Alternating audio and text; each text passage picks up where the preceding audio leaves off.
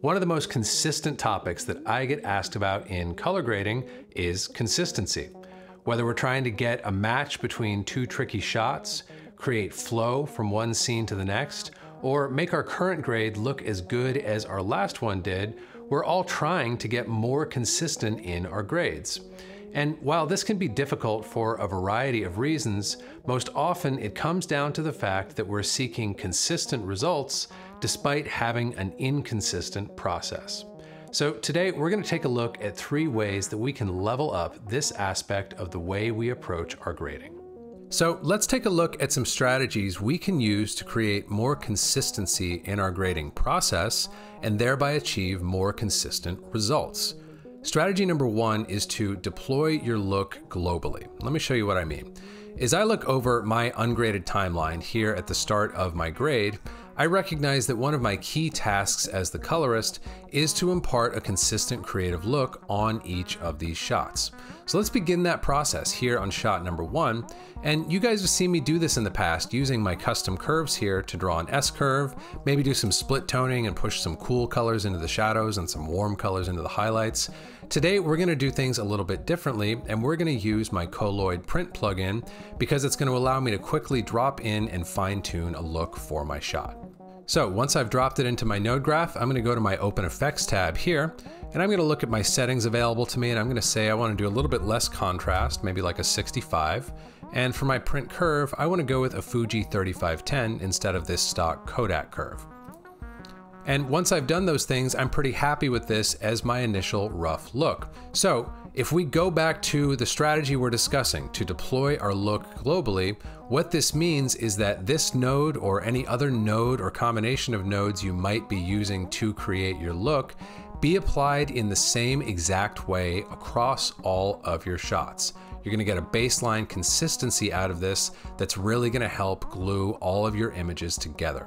So there's a number of different ways you can do this. Most simply, you could just copy and paste this node on each of your shots, but the problem arises when you need to make refinements and adjustments to this look to say, oh, I actually want to do a hair more contrast, or I think a different print curve is actually a better choice.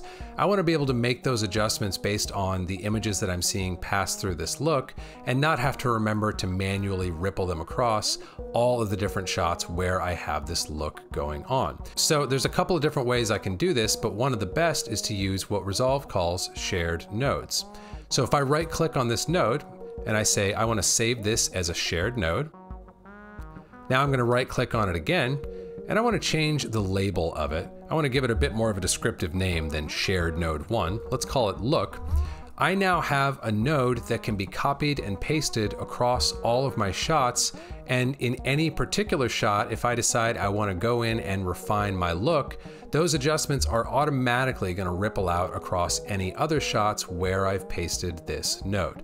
So it's a really handy way of deploying a look that's going to stay consistent across all of your shots. So that's strategy number 1, to deploy your look globally. Strategy number 2 is to use a fixed node structure. So now that we have our look and we're ready to begin making our per shot individualized adjustments, using a fixed node structure basically means that we use the same process for every shot that we tackle. Let me give you a good example here. So I'm going to close my Open Effects tab and I'm going to create a couple of prepended serial nodes upstream of my look node, which is generally where I'm going to want to do all of my grading work after I've got that look node in place. So let's go to node 3 here, and let's right click on it, and I'm going to label it, and I'm going to call it PRIM for primary.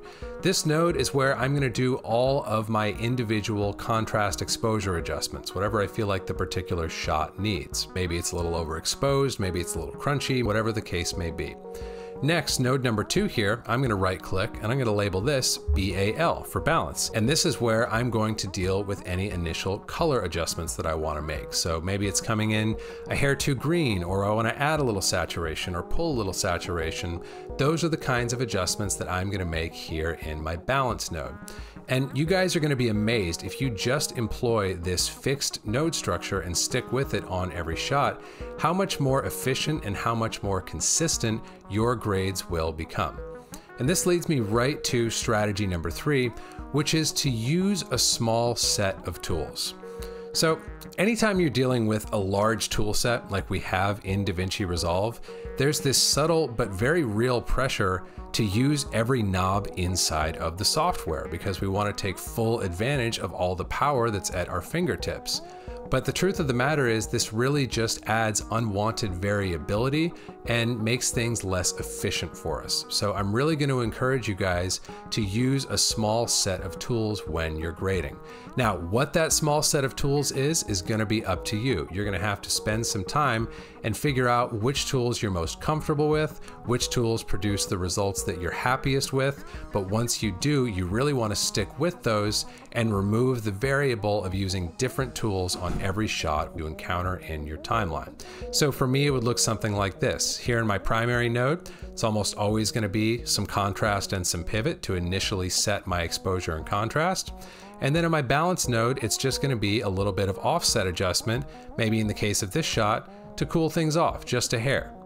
But whatever the case may be, you really want to find that small set of tools and stick with it for the duration of your project.